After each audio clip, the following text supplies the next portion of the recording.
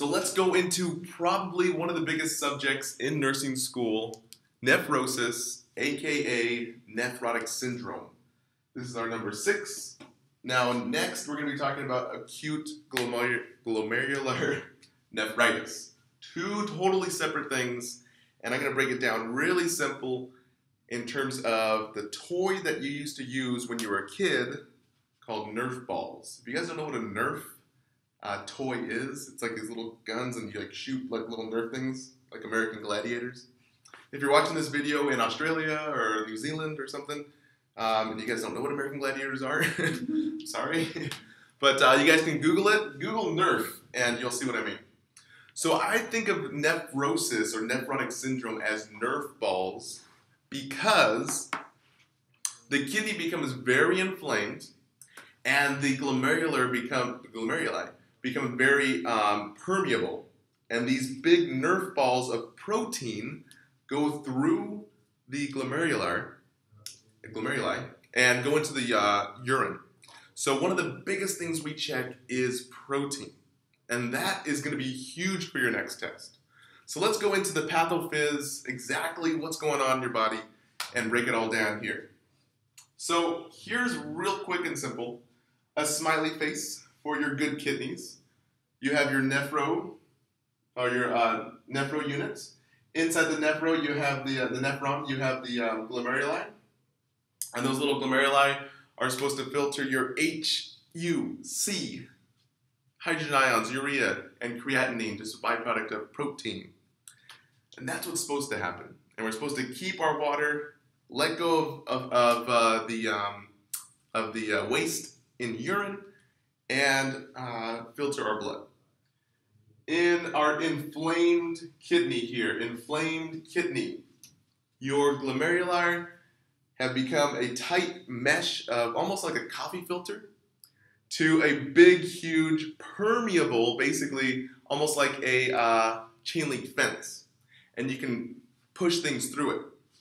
So this is why we leak a lot of protein, and we leak a lot of albumin, which is your blood protein, and we leak it into our urine. So that is the hugest thing. If you take anything away from this lecture, protein in the urine, high protein in the urine, is the biggest indicator of nephrosis. It doesn't mean that all protein in the urine is nephrosis or nephrotic syndrome. That's just one of the big indicators. So what is nephrotic syndrome? The pathophysiology behind it is that it's an autoimmune disorder. Basically meaning, fancy words for, your body is attacking itself. It's basically a genetical thing. Your body, we don't know why it's idiopathic. Your body will attack its own glomeruli and make it more inflamed and more permeable. So let's talk, for instance, like lupus, or like a bunch of other neuro, like Parkinson's. Your body attacks itself for no good reason. This is just in your kidneys. So your body's attacking itself, and usually it comes with exacerbations and remissions. Now I call it the 3 S's. If you have sepsis, stress, or any type of either, well, at least with lupus, either sun exposure or smoking, just basically think of stress and sepsis, or basically infection.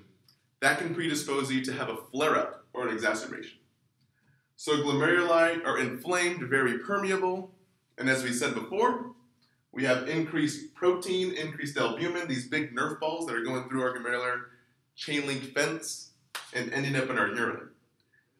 On the other side of that, we have edema. Remember, your kidneys are supposed to filter your blood, let out urine. If we have very permeable membrane, we're not going to be able to filter enough fluid. So we're going to be able to retain more fluid.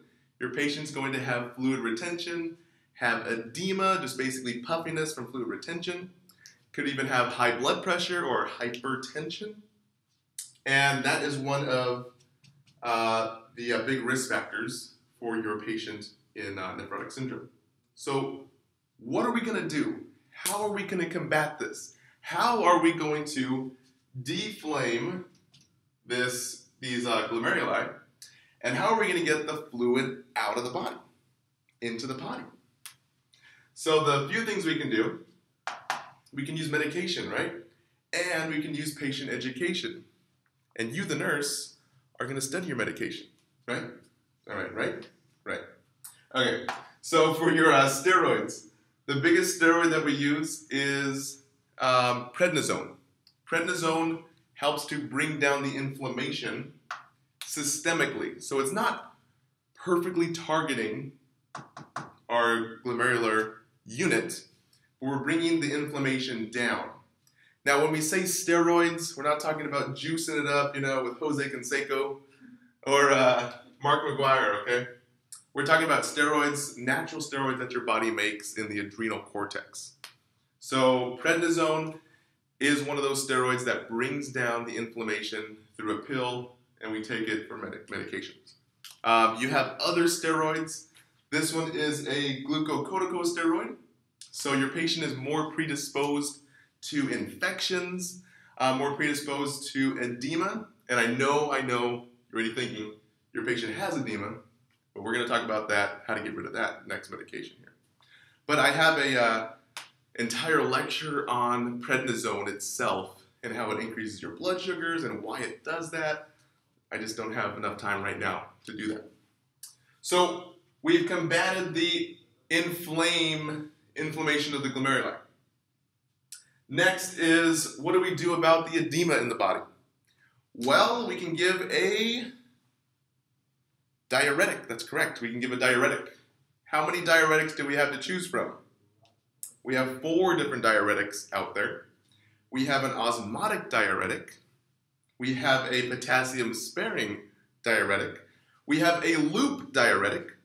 Or we have a thiazide diuretic. And you're thinking at nursing school, oh my gosh, which one do I choose? I don't know what's going on. I'm scared. I want to go home. And it's okay, just relax. I mapped out all the diuretics for you guys already in separate videos. Potassium sparing, aldactone, spironolactone spares your potassium. Because when we take diuretics, we have a possibility of getting low potassium because your body excretes electrolytes in the urine. We give our patients thiazides with our nephrosis or nephrotic syndrome. And thiazides act on those descending loops of Henle, fancy words for the tubes in our kidneys. And we use the thiazides because it's not as potassium wasting as our loop diuretics, like our Lasix or our furosemide. It's not an osmotic diuretic in terms of bringing down the osmolarity or the pressure inside your bloodstream. And it's not a potassium sparing like spironolactone or aldactone because we don't really want to spare potassium. It's not really an indication. So we'll use a thiazide like hydrochlorothiazide. So those are the indications. To wrap it all up again, glomerular inflammation is the main problem here. How are we going to combat this glomerular inflammation? Steroids. What is the biggest indication? Protein, protein, protein, nerve balls, very permeable glomerular membranes. So if you guys remember that, you'll be great for your next test. So let's go into glomerular nephritis next.